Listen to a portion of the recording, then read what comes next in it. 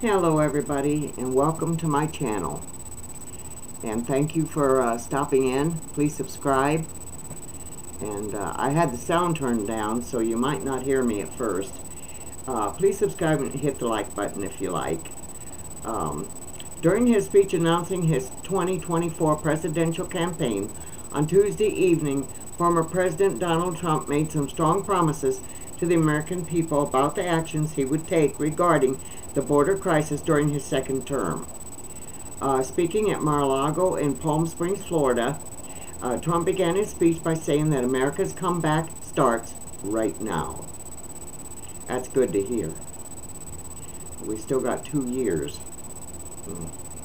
He then discussed his accomplishments in his first term and criticized President Joe Biden for destroying the progress that he had made.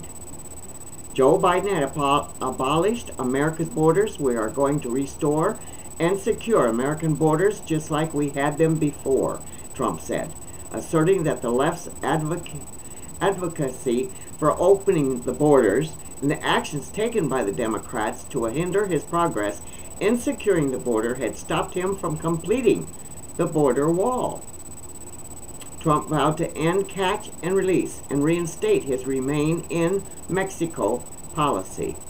Within moments of my inauguration, catch and release will be gone forever, the former president said. Remain in Mexico was so important. We will begin the process of safely removing the illegal alien criminals that have been unlawfully allowed into our country. We have no choice. He then argued that by restoring border security, we will stop the flow of deadly drugs and horrible human trafficking, which both have been set upon us like never before. Trump went on to say that he will undo the damage done by the left's defund the police movement while launching a national campaign to dismantle the gangs and wage war upon the cartels. We will give our police back their authority, resources, power, legal protection, and we will give them back their respect, he said. They're great people. Yes, they are. When they put on that uniform and that badge and they leave for work in the mornings, afternoons, or the midnight shift, they don't know if they're going to come back home or not. Is that a fact? That's a fact. I will immediately launch No Holds Barred national campaign to dismantle the gangs and clean out the nest of organized street crime, Trump continued. We will wage war upon the cartels and stop the fentanyl and deadly drugs. I'm hoping I pronounced that right. Fentanyl and deadly drugs from killing 200,000 Americans per year. Oh my God. I didn't realize it was that many. I know a lot of young people have gone from it, passed away, left their families just devastated. And I will ask Congress for legislation to ensuring that drug dealers and human traffickers, every drug dealer during his or her life, on average will kill 500 people with the drugs they sell, not to mention the destruction of families.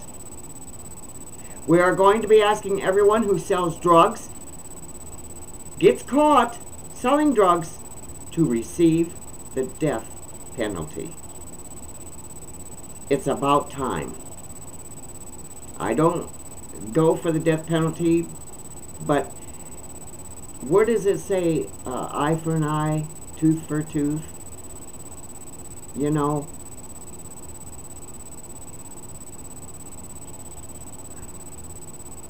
destroying our young people, it's got to stop. And if it comes down to the death penalty to stop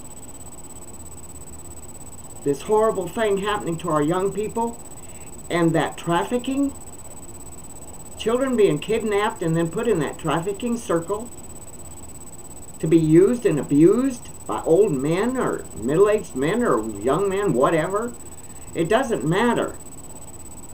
We have got to have something to slow this stuff down. And wouldn't it be wonderful if it came to a complete stop? But crime never does. But if you can get that cartel and that trafficking calmed down, maybe someday it may end. If they know that they're going to face that death penalty, you have to stop and think, what would I do? I'd stop whatever I'm doing. Really, right now. But, oh well, we'll see. But I know he means what he says. Trump has never said anything he didn't mean. You know, to protect the American people, the children, the teenagers, and abusive of babies. That's terrible by their own father, brother, mother, even. Sickening. These people are sick. It's got to stop. Okay, let me go on here. Now I'm going to do this. I lost one video last night, and I think I know why.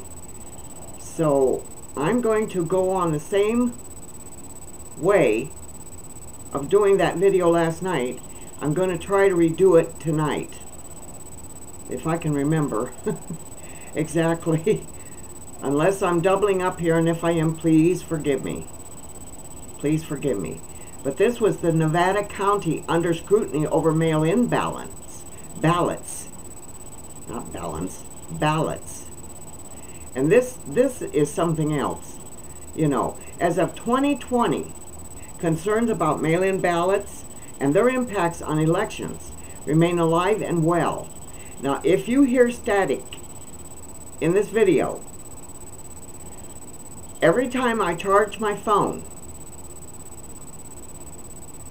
from my computer, it does this. Why it does this, I don't know. I talked to Fingerhut yesterday, and I was really upset and told them how much trouble I've had with this computer since I bought it. Well, your warranty ain't no good because you didn't buy it. Good heavens sakes alive, I bought a computer and I bought a desk. I'm not going to buy them warranties. That'd make 2 payments on me. I'm lucky to handle one and get it cut down and paid off. The way things have been going for all the American people right now that aren't rich, we're having a hell of a time, and Iowa's done nothing to help us. Iowa has not said anything but one thing, and that was when they first got that money from the government. And I repeated this in another video, but I'm going to repeat it again. Their exact words was, we're not going to be in a hurry about giving this money out. In other words, you people, you don't need nothing. We've got other, more important things to do than you people in Iowa. Talk about being upset? Oh yes, I was very upset. All right, let's get back to this one now. As of 2020, concerns about mail-in ballots, their impacts on elections, remain alive and well. In some states, there have been issues with these ballots being mailed out en masse and without solicitation.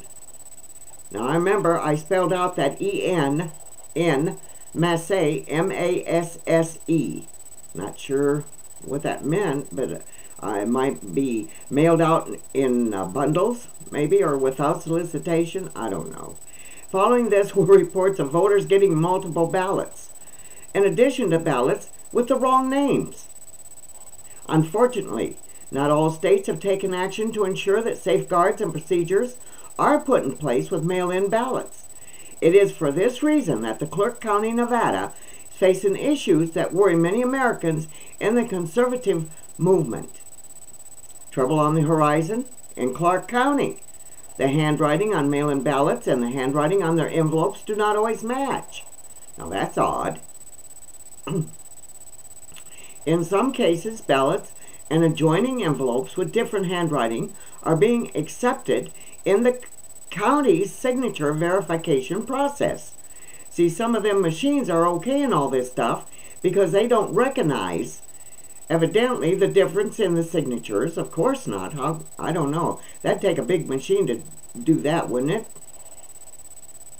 you know. But when you get these papers to fill out for everything, you have to use a black ink pen or a blue ink pen. Now, them machines can decipher that, so I guess maybe they could tell the difference. I don't know, but this raises red flags, since the purpose of this process to make elections secure. Unfortunately, there is much room for the process to be abused. For instance, a journalist in Clark County discovered the ballots were mismatched, envelope signatures are different to reject under Nevada law. Therefore, this means the same signature in certain cases can be accepted on multiple envelopes. The verification process in Clark County fails to include critical safeguards beyond signatures. In Georgia, authentication of mail-in or absentee ballots requires a distinctive indicator, such as part of a voter's driver's license number. Coincidentally, Senator Catherine Cortez Masto, a Democrat in Nevada, has been called the winner over GOP challenger Adam Laxalt due to mail-in ballots that largely went in her favor. This race was also pivotal in Democrats keeping the Senate for the next 2 years. A need for reform. Some Americans have called for the rejection of mail-in ballots altogether, bearing extenuating circumstances for voters who are physically unable to come to the polls. That would hurt, but I don't know. I don't have the brains to figure that stuff out. But it's not right. However, others are calling for far more oversight and reform on how these ballots are managed. This is a serious problem for many conservatives who question how reliable and honest elections are these days. Well, you can't blame them. You know, the various discrepancies in how mail-in ballots are handled nationwide are made worse when election results are delayed for day on end.